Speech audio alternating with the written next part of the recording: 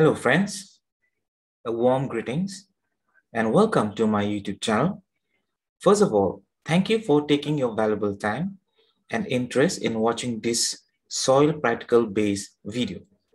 In this video, I'll be demonstrating to you the laboratory procedures involved in the determination of another important soil physical properties called bulk density. Bulk density of soil samples can be estimated by different methods or techniques.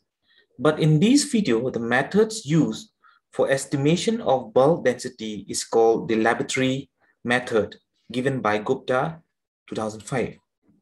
This method is mainly used for the estimation of bulk density in disturbed soil.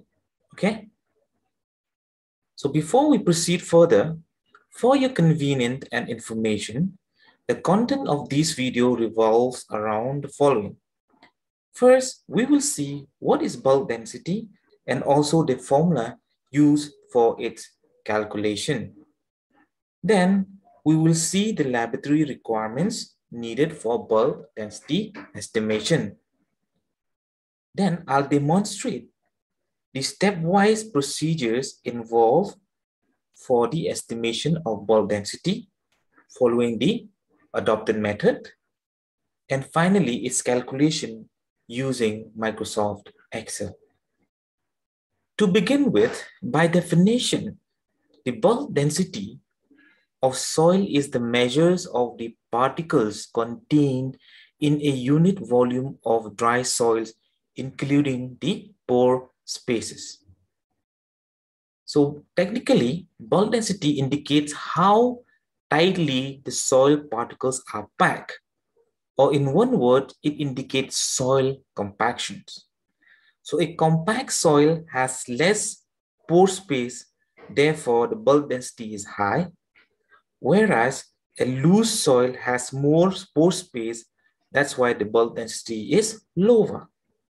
And bulk density is expressed in terms of gram per ml in case of this method adopted. Whereas if you adopt other methods, it can be expressed as gram per centimeter square. Bulk density is calculated by dividing the weight of the soil with volume of water as given in the formula displayed on the screen.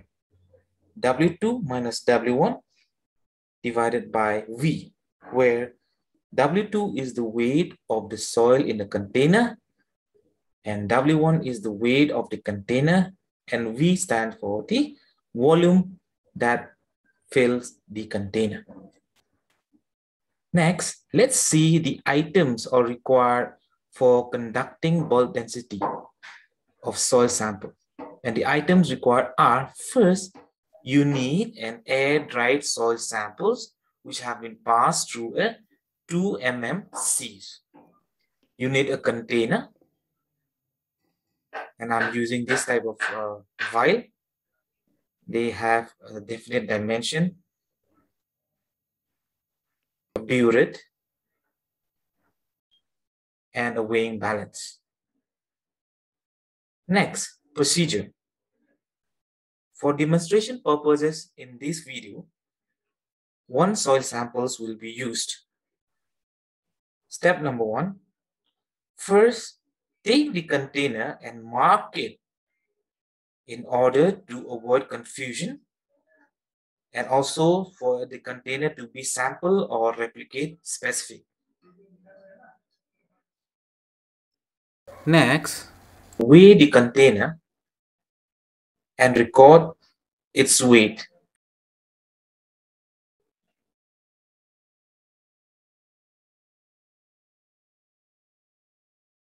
Let the recorded weight of the container be as given on the slide. Then fill the container with the air-dried samples which has been passed through a 2 mm sieve.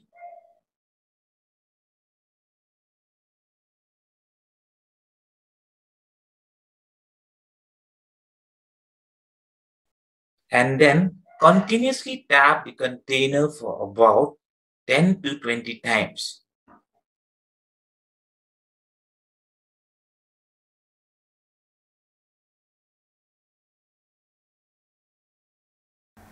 This process is continued till the container is filled with soil samples. After filling the container, again, measure the final weight of the container filled with soil.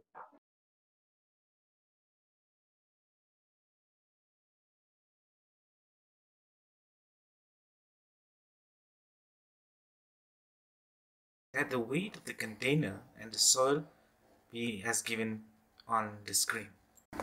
Empty the soil from the container and clean the container.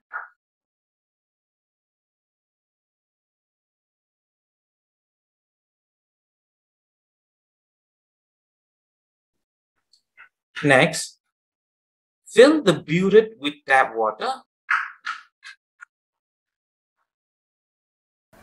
and fit the burette into the burette stand. Then to fill the container with the water from the burette. We use burette because in order to get the exact volume of water that required to fill the container.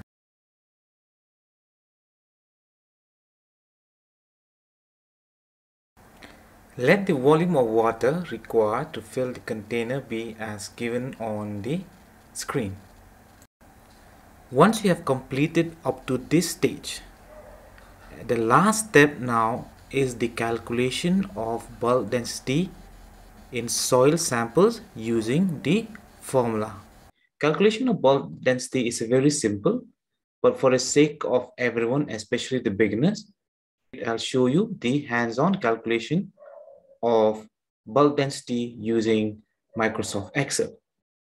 As shown earlier in the slides, these are the weight of the container or the vial for 3 different replicates, and these are the weight of the container and the soil, which is W2, and these are the volume of the water required to fill the container or the vial for all the 3 different replicates. So these are the 3 readings that we have generated earlier. Now we have obtained all the 3 different values, that is W1, W2, and V. So if you remember, the formula for bulk density is W2 minus W1 divided by V. So it's very simple calculation, as I said. So W2 minus WV, very simple, just put it equal sign. W2 is the weight of the container plus the soil minus the weight of the container. This will give you the weight of the soil, right? For all 3 different replicates, just drag it, all right? Then bulk density is weight of the soil, which is W2 minus W1 divided by the volume of water that required to fill the container, which is this value. So just press enter key. So this is your bulk density value for replicate 1, and similarly you can drag for the replicates 2 and 3. However, you have to calculate the average value. So first you have to do is click on this cell, go to auto sum, click on average, enter. So 1.11 gram per ml is the bulk density of the soil sample that we analyzed for this demonstration in this video. So similarly, if you have 2, 4, 5, 6, 10, 12, 20, whatever number of samples, the same procedures will be followed, okay? And this is how you'll calculate. First, you always have to calculate the bulk density of all the different replicates and then take the average values. And after obtaining the average value, that will represent the bulk density of the particular samples that you analyze. So with this, we have come to an end of this video. And I hope all the students, especially the undergraduates or postgraduate or even the researchers, will be benefited after watching this video. And especially to those students who wants to recapitulate or to relearn, recall back the same practical that they have done in their school or colleges or universities. So with that, we have come to an end. The reference that I use for this video is given on the slide. So once again, thank you so much for your love and support. God blessed.